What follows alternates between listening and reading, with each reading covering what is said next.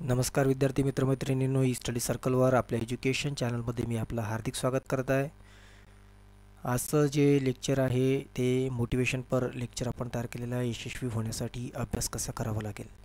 Okay, प्रत्येकाला वाटतं की मला यश मिळायला पाहिजे, परंतु प्रत्येकाला यश सहजासहजी मिळत नसतं. त्यासाठी पराकाष्ठा करावं लागतं, प्रयत्न चालू ठेवावं लागतं.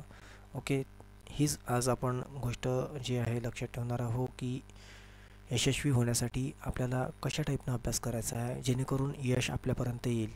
तर एखादी आपण जर गोष्ट घेतली आणि त्याच्या माध्यमातून जर आपण समजून घेतलं तर तुम्हाला कळेल. तर आपण एक गोष्ट बघू.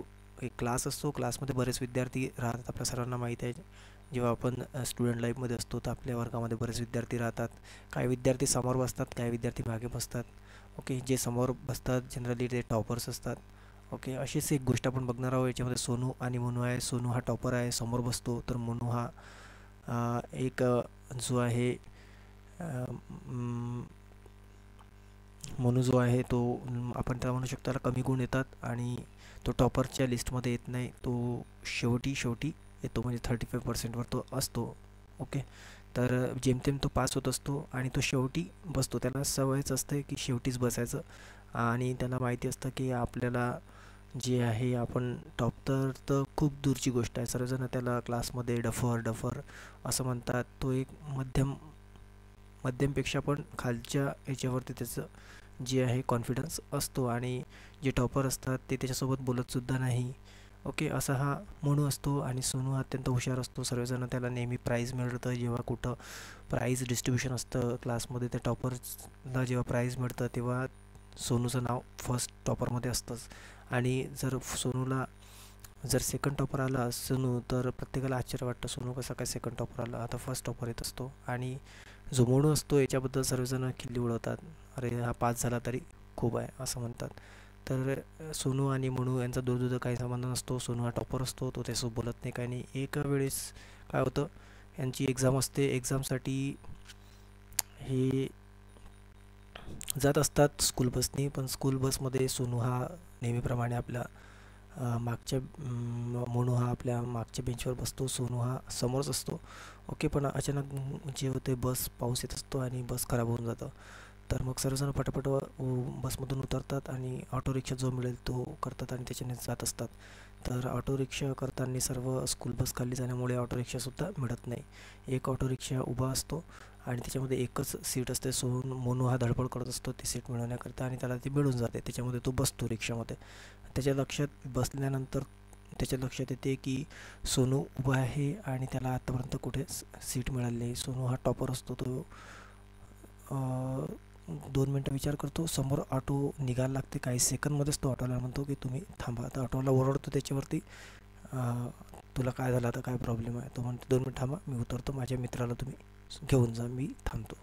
आणि मोनू थांबून जातो आणि त्याला म्हणजे त्याचा कॉन्टॅक्ट पण नसते तरी पण तो त्याला मदत करतो आणि सोनू त्याच्यामध्ये बसतो आणि निघतो. जसाच थोडा समोर निघतो तर सोनूला गिल्टी वाटतं की त्यानं आपल्याला मदत केली आणि आपण जर त्याच्या जागी असतो त्याने आपल्याला मदत केली नसती. आणि त्याच्याचमुळे सोनू विचार करतं की आपण हे चुकीचं केलं, आपण बसायला नको होतं असं त्याला वाटतं. तरी पण तो आता निघून जातो आणि नंतर मग पेपरला तो व्यवस्थित वेळेवर पोचून जातो. म्हणून मग 15 मिनटं उशिरा क्लासमध्ये येतो. मग शिक्षक त्याच्यावरती रागवतात, तू का बरं लेट झाला, ओला चिंब झालेला असतो. आणि त्याला शिक्षक म्हणतात, डफर इतका तू उशिरा का बरं आला. नंतर मग काही दिवस असेच जात असतात. सोनू एक दिवस सोनू त्याच्या घरी जातो आणि म्हणतो, त्याच्या हाक मारतो. तर त्याला म्हणतात, तुझा कोणतरी मित्र आला. तर याला वाटतं की माझा तर कोणी क्लासमध्ये मित्रच नाही, मला सर्वजण डफरच म्हणतात.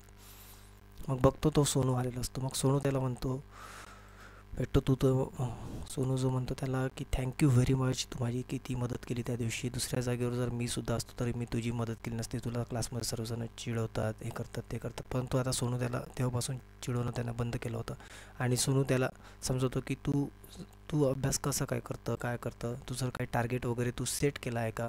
आता त्याला विचारतो की तुझं काही टार्गेट वगैरे सेट केलं आहे का, तुला किती पर्सेंट काढायचे आहे. तर मग म्हणून तर काही सेट केलेलंच नसतं टार्गेट वगैरे. तर तो म्हणतो की असंच म्हणून तो 75%. तर तो म्हणतो, तुला आधी तर 35 मोठ्या गोष्टींना मिळत आहे, तू 75चं कसं काय टार्गेट सेट केलं आहे. तर तुला आधी कमी टार्गेट सेट करावं लागेल. ओके.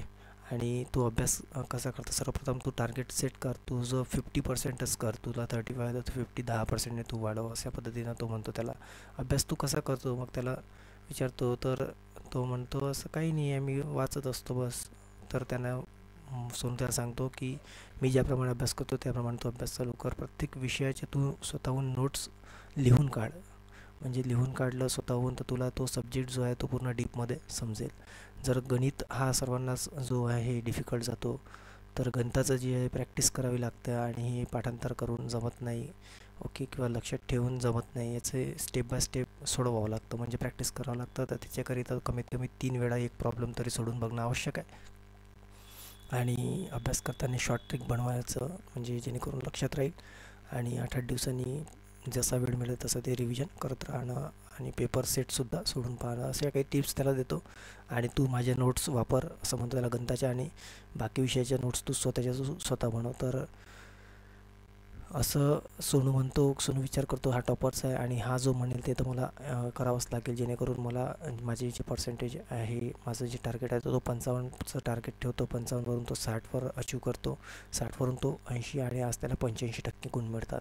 तर त्याचं सर्वजण जे आहे जितकं सोनूचं अभिनंदन करत नाही तितकं मनूचं करतात, कारण तो एक डफ्फर विद्यार्थी असतो आणि त्याला जी आहे योग्य मित्राची साथ लाभतं आणि ते योग्य मार्गदर्शन लाभल्यामुळं तो काय करतो, व्यवस्थितपणे अभ्यास करतो. व्यवस्थितपणे अभ्यास करून तो टार्गेट अचीव करतो. तर तुम्हीसुद्धा, आपणसुद्धा, आपल्या सर्वांसाठी हे महत्त्वाचं ठरतं की आपणसुद्धा अभ्यास करताना कुठल्याही विषयाचा असो, आपण सविस्तर त्याची नोट्स काढणं जरुरी आहे.